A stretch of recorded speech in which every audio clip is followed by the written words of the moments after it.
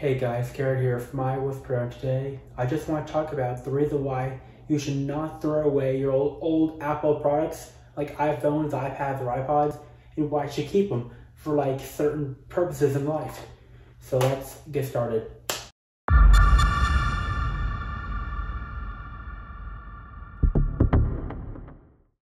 Okay guys, so before we get started, I just want to say that yesterday I posted something very, very important to my community tab that'll tell you guys how you guys can help keep my channel's future going and how my channel progress, become bigger and stronger channel like it is right now. Like how it become even stronger in the future and how it would help my channels in my career on YouTube. So guys want to go check that out. It's very, very important for my channel's future. Okay, so if you have the reason why you should never throw out your old devices, you can still use them for like photo albums for storing photos, play music, and do basic tasks like that. Like my original iPhone here. You still use it to play games, listen to music, watch photos, videos, everything. So you got a lot of games on here. So I actually did make a video on this like February 21st, 2021 on how to install apps on iPhone 2G in 2021. I renamed it to 2022 because the method still works. Has over like 8,000 views on it, over almost 9,000. So you guys want to check that out. The link for that will be in the description below. This method is still working today. And I also use this phone for music. But when it hits 59% battery power on the original iPhone, it will shut down. See, I also have the battery percentage, and I am not jailbroken at all. I will prove it to you guys that I'm not jailbroken. See, search Cydia and no results, so don't jailbreak. But basically, this is part of the jailbreak. But the jailbreak, I actually removed the jailbreak and was able to keep the battery percentage enabled. So basically, I changed the code in the file system, which allowed me to update the phone instead of restore it. The updating removed the jailbreak, but left the battery percentage turned on. So I will be making a video on this later on how to enable battery percentage on the original iPhone in 2022. So be on the lookout for that video after this video. Okay, so I'll also use this phone for taking pictures as well. Sorry, I got to plug this phone in. The battery can give me a little bit of trouble sometimes when I'm using my phone on here. Okay, so there we go. The phone's now plugged in. I also use this phone for recording video as well. So I use an old App Store app called Camcorder. It's not available anymore, but I actually did a demo video today. You see, pretty terrible. Basically, since this phone doesn't have the ability to use frames, like normal video does, like this video you're watching right now, it uses a sort of a stop motion like frame rate instead of a normal video. So it uses part of the stop motion to create the movement in the video, but still normal audio, which is pretty impressive. The audio doesn't sound great because the microphone is tiny right down here on the bottom here. So, yeah, so basically this iPhone is good for taking pictures, videos, play games, everything else. And you guys may be asking that, does Find My iPhone work on here? And the answer to that is no. After Apple shut down MobileMe, the Find My iPhone on the original stopped working, so that no longer works. But it still works for everything else here. Really cool. Next up, 3G and 3GS. I'll also be talking about the custom cases I made for these phones later in this video. So next up, my 3G and 3GS iPhones. So if you didn't hear anything on my 3GS, that's because my 3GS had the broken dock connector assembly, so that's why you cannot hear much. But the 3G and 3GS are pretty good phones.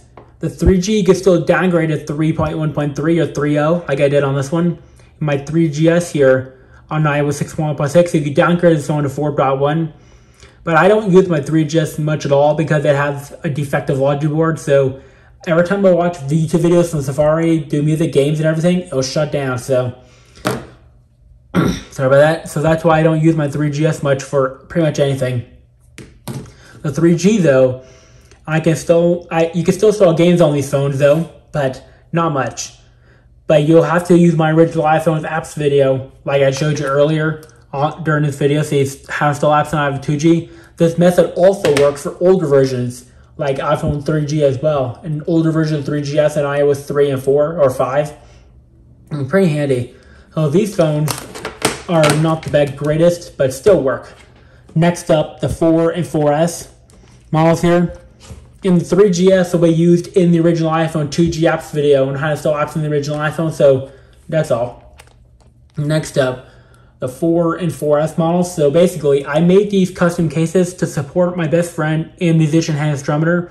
So if you guys want to go check her out, her channel link will be in the description below. And she actually knows I made these custom cases and she loves them, 100%. Okay, so the 4 and 4S still run modern looks of iOS today, say iOS 7 and iOS 8. So I downgraded my 4S to iOS 8 to make it run faster. So you guys can see they're still using the modern look of the iPhone like we use today. So iOS 7 was the first one to get the modern flat look like we have right now. The 4S here has some other great features. So basically, I have contacts in the app switcher here, which on the newer version it's in the widgets now. And you can still install modern apps on here today, like Instagram, Facebook, Twitter, all of these cool apps, including Apple's work apps here. And the Find My iPhone does still work on iOS 4 and later. So if you have a device running iOS 4.1 up to now, you can still use my iPhone just fine. I also use my iPhone 4 for listening to music and all that.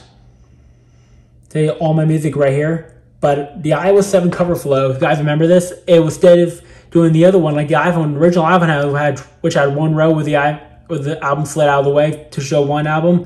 This one has them all in the gridlock style. So I like this one a little better, but I still like the older version better. So I can still install lots of stuff like the older version of Musical.ly or TikTok. You guys who remembers Musical.ly from back in the day? So I remember. I never use Musical.ly, but I do still use TikTok right now. So this is the 2014 version. So what's good about using the older version of Musical.ly or TikTok, you can actually go back in time to see what certain years look like and what styles people used in other years. So this is 2014. So pretty cool actually. The 2015 version is a little different, but I don't want to show that right now. And if you guys have an iPhone 4S or higher, you can still install Among Us right now through your purchase section on the App Store. So I did install Among Us on here. I did play it with Hannah Strummeter as well. And believe me, it's so much fun playing it. I don't play it anymore, but it was fun back in the day. So pretty cool. Next up, iPhone 5 models here. The 5C is the same as the iPhone 5, so I'm not going to show that. The 5C I meant. So my iPhone 5 and 5S, so fun fact that back when I first started my channel during the iOS 9 and iOS 10 series, this was the iPhone I used in those older videos from iOS 10 betas and iOS 9 betas back in the old days. So those videos are still on my channel right now. Because believe me, if you go look at my iOS 10 videos compared to my iOS 16 videos today, you can see how much I evolved on the channel and how far I've come from being like a not so great YouTuber to an impressive YouTuber today. Believe me, it's very impressive. You can still install a lot of apps on this old phone, like modern apps like Chrome, all that. I can still use HomeKit on the phone too. Like if you guys can see my light strip in the background there, off, on, I can still control it from my iPhone 5. Everything still works and all that. Control Center, 3 pages instead of the cool one we have in the 5S. So I also use my 5S from my iOS 11 series. A lot of guys were not there from my iOS 11 series and earlier. Same for my 12 series. Because I do know a lot of you guys who are watching right now came after my iOS 14 series was uploaded. So that's when I noticed a lot of guys were on here. So some of the people who watch my older videos today are still on here today. Who watch my iOS 11, 12, iOS 14 videos and earlier are still on here. The iPhone 5 and 5S is still great phones. I've had this iPhone 5 since 2012. I had this phone since I was 11 years old, which is pretty impressive actually. This phone released in September of 2012. So very impressive. This phone, I fixed it up, placed the camera, screen, and got it working again. It's pretty cool. Next up, the iPads. And the reason why you should keep your original iPad, you can actually use some of the old adapters, like camera adapters, for like transporting or importing photos from old iPhones. And the other thing is, I have tested it, and you can actually import photos from newer iPhones, like the iPhone 12 and 13 series. You can still use this to import photos from the iPhone 12 and 13 series to the iPad. You can still do that today.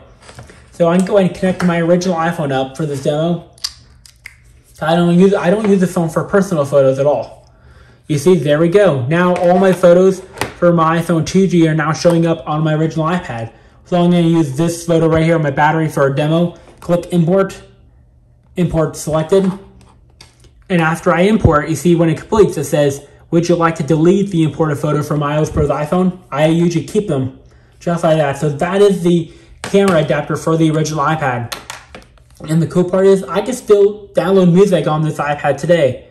So I'm not done filling this iPad up yet, but I'm getting there.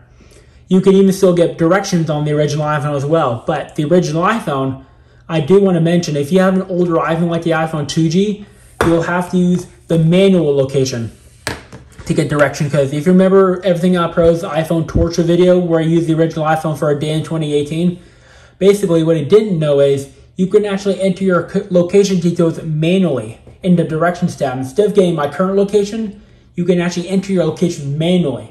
That's how you get directions and do navigation on the original iPhone today. Okay, so games and apps still work on this old iPad. You can still use it for reminders, Game Center, Newsstand, all that. And who remembers the old YouTube? I used to use the old YouTube back when I was a kid. I used to use this all the time. Back when I was like 3rd grade, back in like, I don't remember, like before iOS 5 came out, definitely. Sometime in 2010, I used to use it, in early 2011, I used to use the old YouTube app all the time.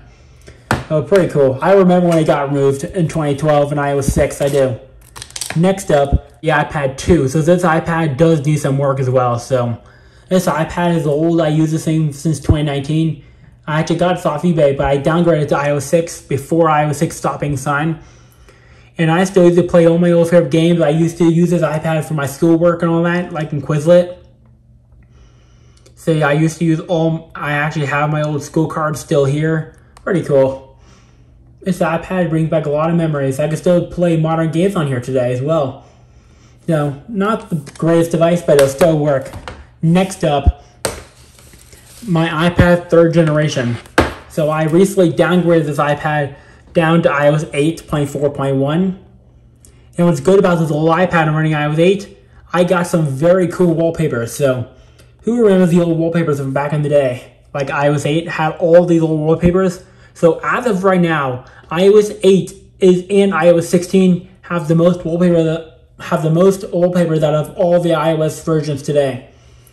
And I remember the old Milky Way Galaxy one here.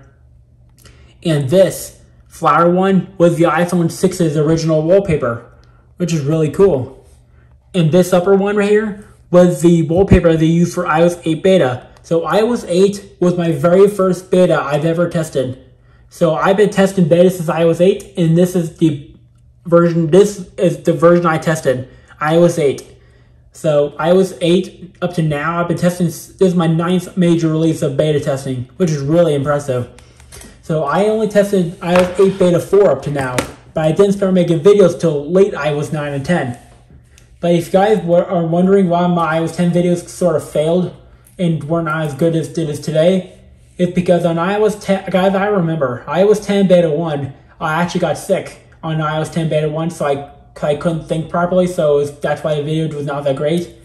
But my iOS 11 series were better because I actually had the iPhone 5S and iPhone 6 models at that point. So I was able to do my videos a whole lot better like they are today. Believe me, having devices the same size and everything makes the videos so much easier. And if you have device that supports all the features, it makes it 10 times easier as well. So that's why my videos weren't as good back then as like they are today. Next up, the iPod Touch. So I still use the iPod Touch every day for like music and all that. Sorry if it's very hard to see, my brightness is up. So some of you guys are wondering, because I've heard from a lot of guys may turn my brightness up on my devices, but that's the result, glaring and all that. So you can still use the iPod Touch for the same things as the iPhones. Like my iPod Touch 3, I still use it for my videos and all that. Say, all my videos right here. So sorry, it's very hard to see this. So I still watch my old TV shows from when I was a kid. On here, all these music videos, and music still works on here too. So the battery percentage method and the apps method will work on the first iPod Touch as well, but I still have to make a video on how to do it on the iPod Touch first because it's a little different because Apple didn't start supporting the iPod Touch apps until later on. And this is my cleanest iPod ever as well. Pretty impressive. And if you have the old dock, so some of you guys may not remember this, but who remembers having the old dock back then for the old iPhones and iPod touches here? Saying the old dock, I could plug it in and still use it. So this is the old dock for the iPods and iPhone 4 models. So pretty impressive. So that is basically why you should keep your old Apple devices. You can still use them for day-to-day tasks like today.